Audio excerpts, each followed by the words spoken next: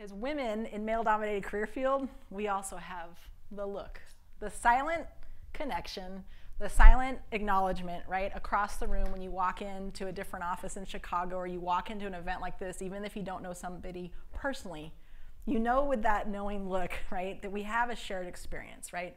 We have shared experience as women trying to wear multiple hats in our lives. We have a shared experience as women in a male-dominated career field. And so when PricewaterhouseCoopers approached me, they said, hey, we want to talk a little bit about what it means, to be a successful woman in a male-dominated career field. And I do think I count as a woman in a male-dominated career field. I spent nearly 22 years in the United States Air Force, retired as a full bird colonel, but just 11 months ago, so I'm recently retired. But I was a career fighter pilot, so I flew in 3 F-15E fighter squadrons, flew in combat, commanded a fighter squadron, and I guess one of the fun things is I was the first woman pilot with the United States Air Force Thunderbirds. Has anyone seen the Thunderbirds fly?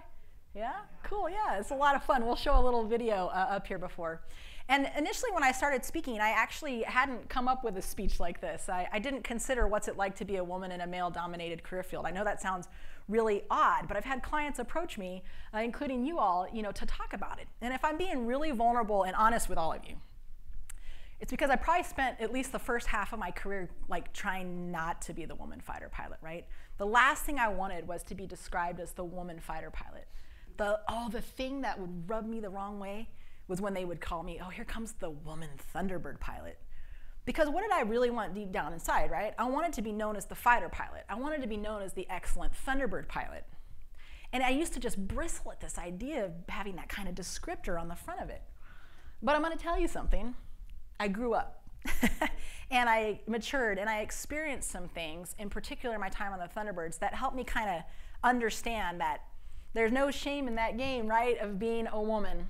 And we have a right to be at the table and in that cockpit, and we should be proud of empowering each other and helping out other women along the way. And I'll tell you what happened. We'd go to these air shows, we'd fly, we'd have a great time, and at the end of the day, we'd go to the autograph line afterwards, where the pilots would sign the little brochures or take selfies and pictures with everybody. And what I noticed was my line was easily 10 times longer than any of the other guy pilots, right? And it was predominantly full of 10 to 16-year-old young women. And over time, based on what they would say to me, they put me up on this pedestal. They didn't know me at all. It was the fact that I was there. I learned something very important on this tour, which was it means something to see someone who looks like you succeeding.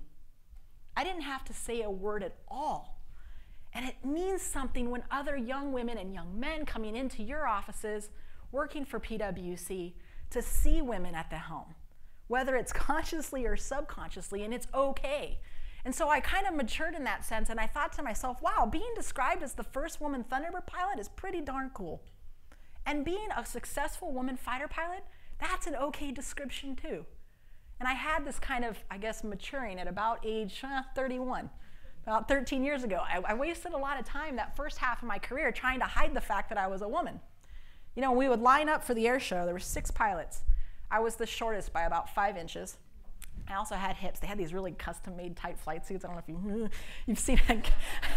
Mine's at the Smithsonian now. We went and we saw it. It's hilarious because I've had twins since then. I'll just leave it at that.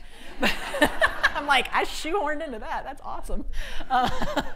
But the point of it being obviously that it's okay to be a woman. And we would line up.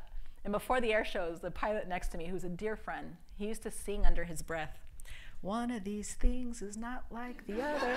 One of these, that actually happened. And so I've learned to actually mature into this. And I'm telling you, there's just such beauty that your company and your organization has made time to create an event like this. And that you guys have each other to network with and to share with and best practices so you can grow the number of people in this room for next year, women and men alike who want to come and understand, what we're talking about, right? Which is our unique experiences.